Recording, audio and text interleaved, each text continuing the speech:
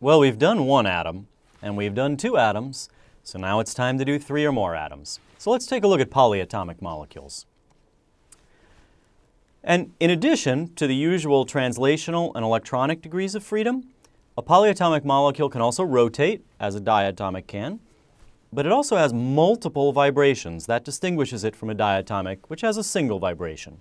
Nevertheless, the total polyatomic energy is the sum of the same four components as for a diatomic: translational, rotational, vibrational, electronic. And just as for the other two cases we've done so far, the translational is determined from solving the particle in a box Schrödinger equation. That only depends on the mass of the particle, not how many atoms contribute to that mass. So we get a partition function and an energy that is entirely equivalent to what we've seen before. And also, as for a diatomic gas, when it comes to the electronic energy, we assign the ground state energy value. Remember, in the diatomic, it was the dissociation energy, or actually the negative of the dissociation energy, assigned as the bottom of the energy well, the ground state. So in a polyatomic, it's the same idea, but because there are multiple bonds that can dissociate, it's the sum of all the dissociation energies. As for the rotations, this is a little bit different. So one case is not all that different. If our polyatomic molecule remains linear, as a diatomic must be with only two atoms, then in fact you get the same solution to the rigid rotator equation. The only difference is, of course, that the moment of inertia has to be determined for all of the atoms in the molecule, not just for two atoms. But in any case, you get the same rotational partition function. It's T over the rotational temperature, and the symmetry number appears. And once again, the symmetry number tells you essentially, if I rotate it end over end, a half a rotation, will I get something indistinguishable from what I started with? That would be carbon dioxide, for example. If that's the case, then the symmetry number is 2. If, on the other hand, I have to proceed with an entire rotation to get back where I started, then the symmetry number is 1. And that might be replacing one of the oxygen atoms in carbon dioxide with a sulfur atom, which is carbonyl sulfide, incidentally, if you want to do a little chemical nomenclature. Now, for nonlinear polyatomics, the situation is a bit more complicated.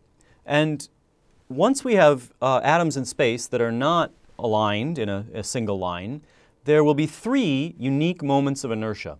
And you can think of those as being aligned on Cartesian axes, if you like. There's an IX, an IY, and an IZ, or maybe we should give them different labels. We'll call them IA, IB, and IC. And given that there are 3 of them, there are sort of 3 possibilities. Either they're all equal to one another. So when that happens, we have equivalent rotational temperatures. So if the moments of inertia are the same, the rotational temperatures are the same. And the name for that is a spherical top. Obviously, the next possible case is that 2 of them are the same and 1 of them is different. And that, too, has a special name. That's known as a symmetric top. And finally, the last case is that none of them are equal one to another, in which case they all have different moments of inertia, different rotational temperatures, and that is called an asymmetric top. It might seem a little odd we call it a top when all 3 are different. Nevertheless, that's the name in rotational spectroscopy.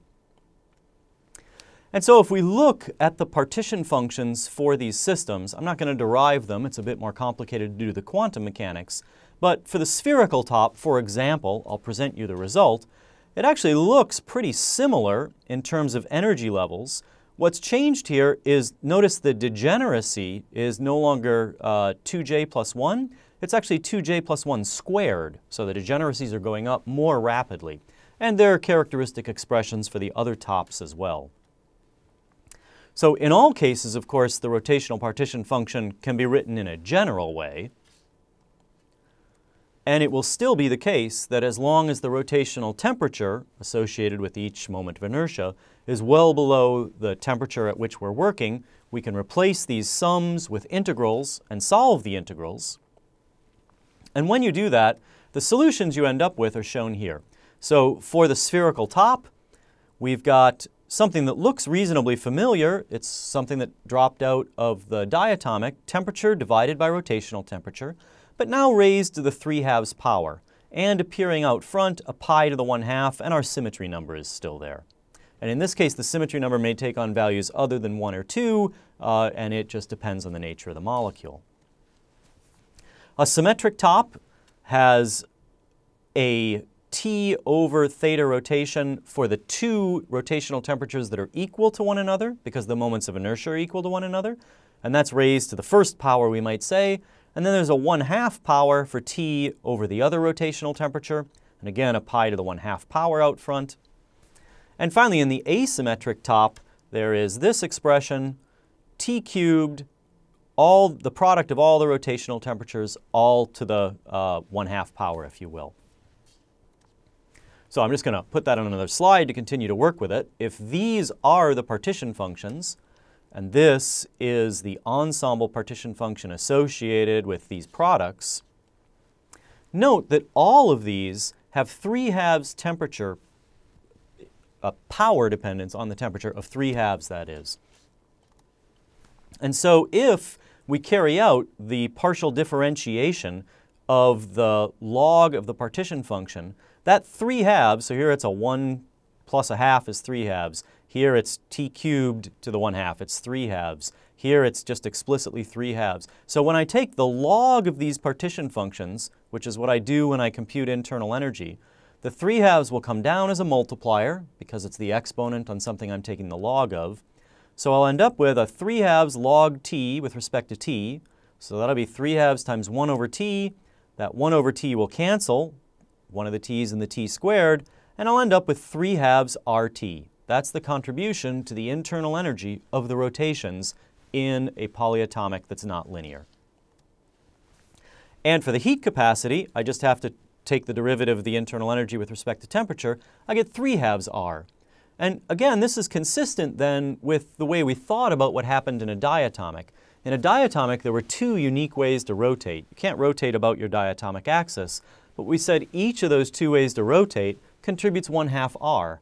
So when we're no longer linear, there are in fact 3 ways to rotate about each of the unique axes, if you will. Each of them contributes 1/2 R, and so the total now is 3/2 R instead of 2/2 R, or just R. Okay, so with that in mind, let's pause for a moment, and I'll let you play with those concepts a bit, and we'll come back. All right, so that takes care of rotations, and I think you appreciate now the difference between a linear molecule and a nonlinear molecule in terms of how those differing degrees of freedom contribute to the heat capacity and to the molar internal energy. Next, let's put together some of the other components and work with the full partition function and wrap up our treatment of polyatomic gases.